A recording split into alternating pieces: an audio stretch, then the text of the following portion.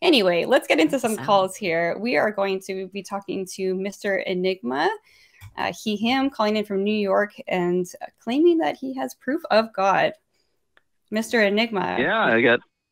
Hi, thanks for waiting. Hi. So, yeah, I've got proof of God. Okay, let's hear it. It's proof. So it's proof. It wouldn't. I wouldn't say it's so much proof as it is evidence. Okay. You know, I think it's pretty good. I think it's got a lot of subtext to it. Hit me. Let's hear it. I'm gonna hit you with 2 anagrams. Okay. 2 anagrams. Okay. Why? But first, I'm gonna ask you a question. Why is dog God spelled backwards? Oh no, I don't know. I'm going to answer I've discovered the age-old mystery as to why God is dog spelled backwards or frontwards or however you want to say it. Because God ain't nothing but man's best friend. Oh, strong disagree here. That's my best friend sitting right there. I don't know if people who are just listening later on the podcast, I've got my little furry friend right behind me there. She's definitely literally been there a lot more times than God has ever been. I can talk to her. She'll make expressions back to me. I can hear her when she sneezes or scratches at something. Evidentially, she is a lot more here, and the proof is very simple. She's right there. So I don't know. What's your next best proof? I got another one. But can I make a reply to that comment though? Sure. Your last comment?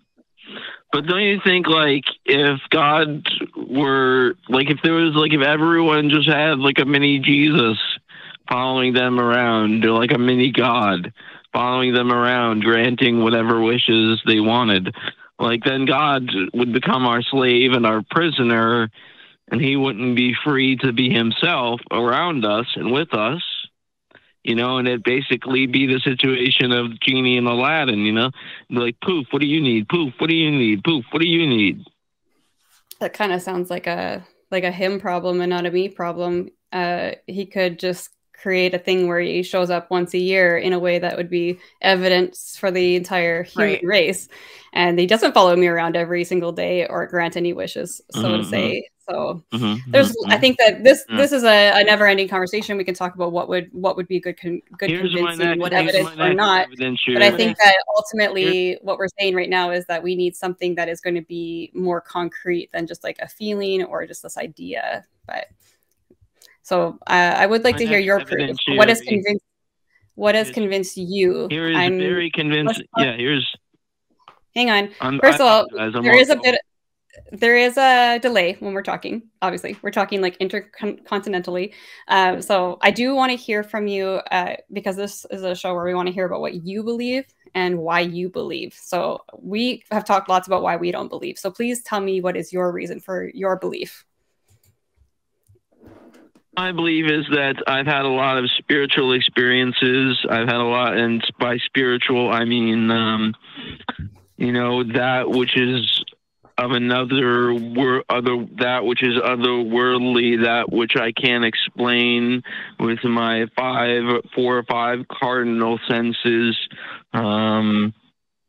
It cannot be explained. Right, yeah, it can't be explained by by my mind. It can't be explained by my conscious awareness. It can't be explained away by my sense of taste or touch or smell or hearing or sight. How did you go about deciphering whether this was something that was completely outside of your senses? Because I've heard a lot of people's spiritual experiences, and from most of my understanding about it is that it is maybe an indescribable kind of feeling that they've had, but ultimately there's nothing substantial outside of it that could be like that is inexplainable outside of our 5 senses, whether it's an imagery or a feeling or something about that. So can you please kind of go into more detail about that? Sure, yeah.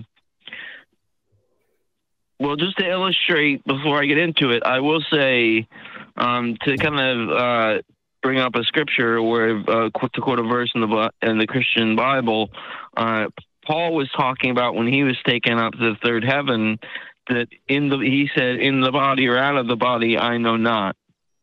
He just knew that he was taken up to the third heaven.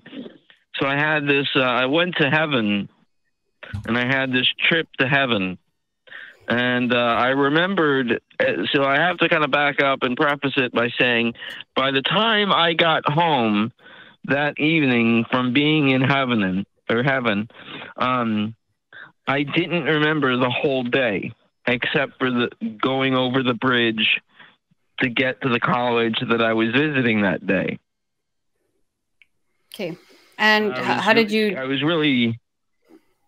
Yeah, I understand. Like, these, I mean, I've heard these experiences. I mean, I've had them myself. They're indescribable at times, and you know, more real than real. You forgot the whole day of time. Well, how did you? First of all, how did you distinguish that you were not sleeping this morning? How did you, Mr. Enigma? She said she forgot what she ate this morning. Understandable. I mean, time lapse. Okay, it's a thing. Did you have somebody that was sitting with you that also was recording the time that you were mentally not there? And how did you recording the time? But they were supposedly with me. Supposedly, that's when pretty. We left. I remember the morning when they left with me. We were spending the whole day together. They left with me, and when I arrived home, they were still with me in the car. And in the car, okay, probably right around when I get into my house is when my memory starts. But so I slowly regained the time of being in heaven over the years. Okay, I understand. Have you ever taken any time to like listen to people's stories about doing certain substances? Like, I have heard many stories, many stories that I have heard about people who have used different substances, which are a physical chemical thing that are known to alter the states of consciousness. Yeah. And the explanations sound very similar. There is a loss of time. There's an ineffability about the experience. Lots of people will explain it as more real than real.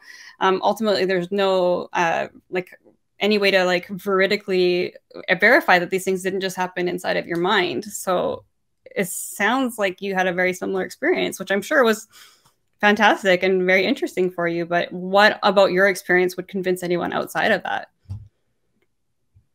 Someone who didn't experience it. Isn't that just enough for you? Then, why does anybody else need to know if God is like, you have an experience, God exists. I'm happy for you. Good for you. Like, have a great day. Does that? I wouldn't even say I know God exists. I don't necessarily believe my trip to heaven was real.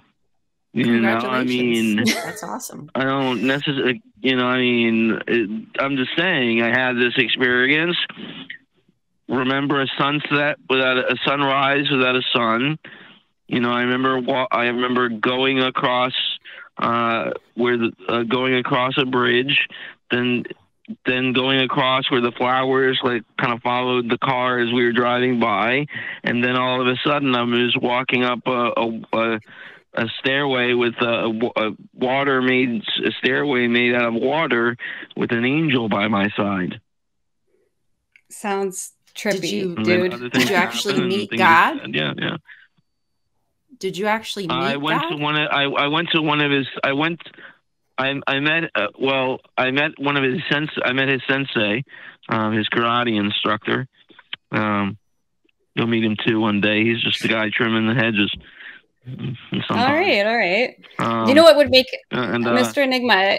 I think one thing that would make this like a more convincing tale that you're telling us here would be if like there was any kind of information that we were given during this fantastical adventure that you went on, that maybe would be some sort of tidbit of information that we don't actually know here already. Because right now you're telling me about this like gorgeous experience you had over this like watery stair steps, and like it's wonderful. I'm sure it was really, really like a great experience. And I have no doubt that people have these experiences all the time, whether it's under something or asleep, or I think that the mind is a very interesting and fascinating thing, and we can do all sorts of things.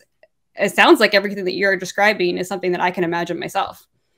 So unless there was like something about your experience, whether it's like information that you could have brought back, that could have been like some sort of evidential thing that would give us new information about something, like maybe the cure for cancer, or like, you know, the codes to change something about our world that would reverse climate change. I don't know, something that would be fantastical, that it would be like no other explanation other than you were given it by some sort of higher deity.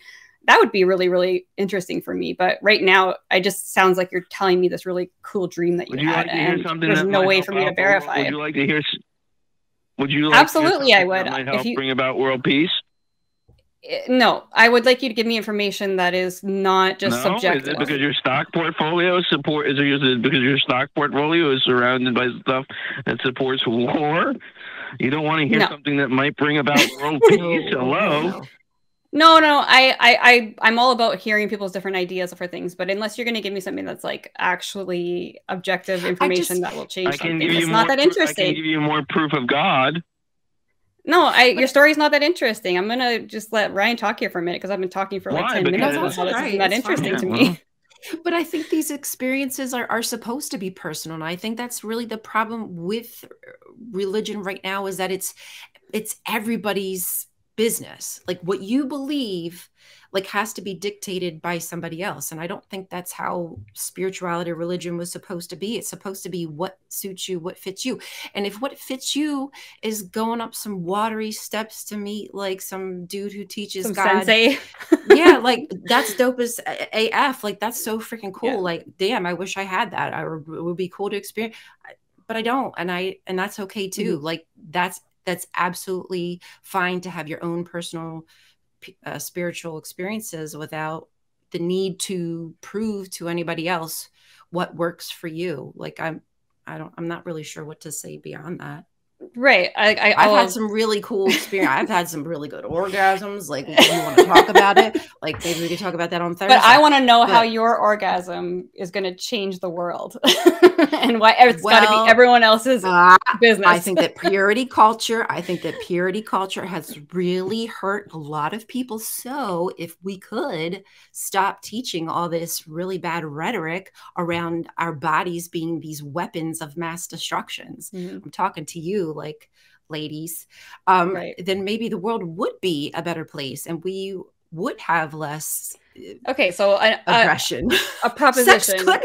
Sex could fix the world. I was just going to say that. I was just going to say, here's a proposition. Stop teaching purity culture. Maybe we'll have some world peace. Right. I don't see why that's any different than the story we're hearing now.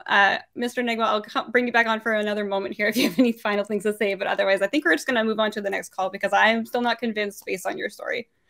Right on. Excellent. Have a good one. Bye. Okay. Well, thank you for calling in, and I appreciate you waiting on the line. Thank you. Have a good night, guys.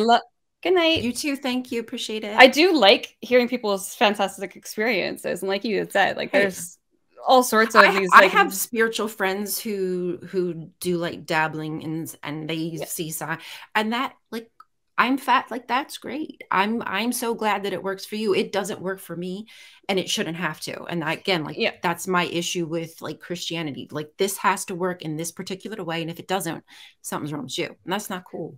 Yeah, and just this like prescriptivism that we need to like now that I had this experience, whether it like somebody climbing to the top of a mountain and then having this experience, and now I need everyone else to fall in line and to confirm my own experience for me.